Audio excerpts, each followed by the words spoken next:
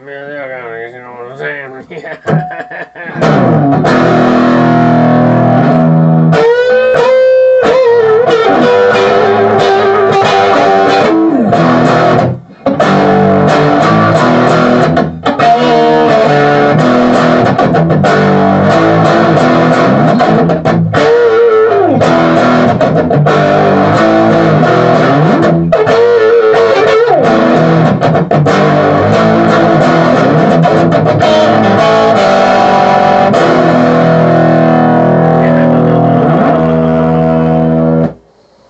Alright. So got some Mississippi mud here, you know what I'm saying? Black and tan. Alright, in a huge ass jug, famous slow brewed black and tan, porter and pilsner, 1 quart beer. So yeah, Mississippi Brewing Company out of Utica, New York. Oh, damn. For folks who know what black and tan should taste like. Alright, let's give this a pour. Got big old gators down there, some Mississippi mud. Got quarter pills, beer pills, famous slow brew at 5%. Got that down there. Big old gators. Gotta go get them. Get the big old gators. Get that gator. Got some big old gators down there, some Mississippi mud. Got quarter pills, beer pills, famous slow brew at 5%. Got that down there. Big old gators. Gotta go get them. Get the big old gators. Get that gator. Got some big old gators down there, some Mississippi mud. Quarter pills, beer pills. So I've had this beer probably about 15 years ago or something like that. So this is from Reviewing Under the Influence from way up north. So thanks a lot for that. Kind of excited. I haven't had this in a long time, and it would be that's a good idea to try this again to see what I think of it now. Porter / Pilsner. Let's taste this out.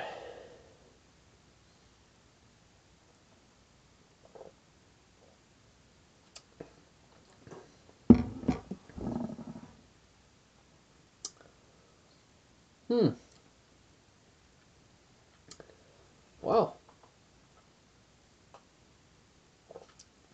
Tastes a lot like I remember. But actually better. It's actually not that bad. Like, not really. Like, no, I'm not, you know, you would maybe assume that something this old school would be kind of shitty or whatever, but it's like, so there's a transparency. The porter mixed with the pilsner, so it's a little more transparent than any of the porters you would assume. Got a really cool aroma.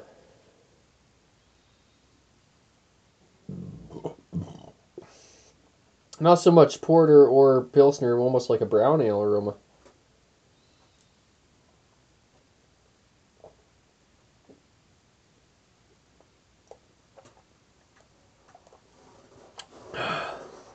It's very refreshing. Very drinkable. This is an awesome lawnmower beer. Holy fuck, you could just pound this shit. Not much head on it. It's kind of malty. It's got a fair bit of sweetness to it. Like a lot of crystal malt sweetness. It's got a really cool texture and kind of flavor and whole vibe going on in the back. Almost like a rubberiness or some shit, like a strange just texture about it, like, you know, I don't know.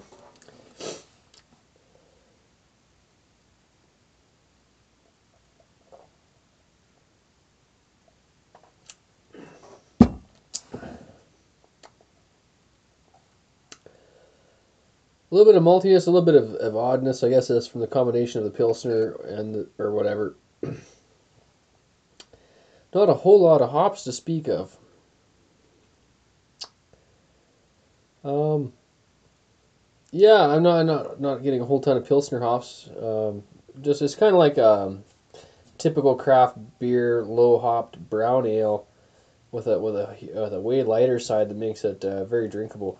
Coming off a little bit like Coca-Cola, a little bit. It's got a chocolatey aroma. Um, Definitely unique. I remember this beer being exactly like this, and I had it 15 years ago. It is a pretty unique thing. Although this is the only black and tan I've ever had. Although you can make your own by conjoining light and dark beers. And you can get a device, I believe it's called a turtle or some shit, and like certain methods of getting it so that the half the beer is actually light and the other half the beer is actually dark. So you can pour them half and half. This obviously is has to be mixed, because it comes in a jug, whatever.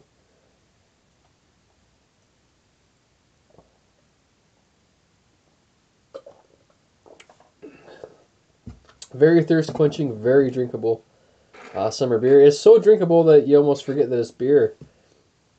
It's just major thirst quenching, especially if you've been out mowing lawns all day.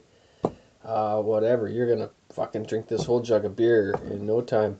Like I'm drinking it in no time. Probably gonna walk out of here tipsy, but I'm drinking it, not even registering that I'm probably gonna get drunk from this. Uh, so it's a pretty neat beer. I do recommend trying it for sure. And imagine if I keep this cap in good condition, I can reuse this for a few home brews. That should seal again. Yeah, and one liter. Well, it's a quart, so it's actually 946 milliliters. So it's almost a liter.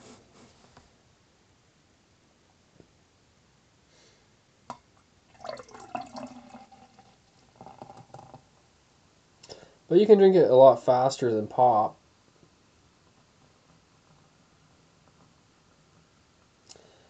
As for rates, it's pretty hard for me to rate it as against a black and tan. I've never had much pre-mixed black and tan before.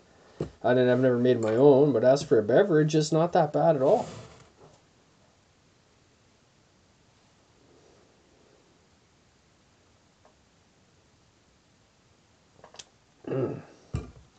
The heads got a little bit of that metallic tang. Lower end craft beer, brown ales typically carry that. In the Pilsner, I'm not really getting it as big Pilsner hops or anything like that. But it does have some cool textures and cool flavors, some chocolatiness, and some things going for it. Definitely better than any domestic pale lager that I've ever had, really. It's about par with a lot of craft lagers. And the porter end of it, I'm tasting not really. I guess it tastes a bit like a porter. I'm just tasting more like a craft brown ale. A bit on the lower side of that, but there is some porter aspects to it, I guess. A bit on the lower end, but really, even for a lot of pilsners, seriously, this is better than a lot of pilsners out there. So actually, I'm going to give it a higher rate than I thought I would. Yeah, seriously, it's like an 8. I'm fucking an 8 3/4. It's not that fucking bad. It's a little bit watery, a little bit this, so maybe. Yeah, you know what? I'm gonna take another drink and then I'll fucking rate it. How about that? It's tricky.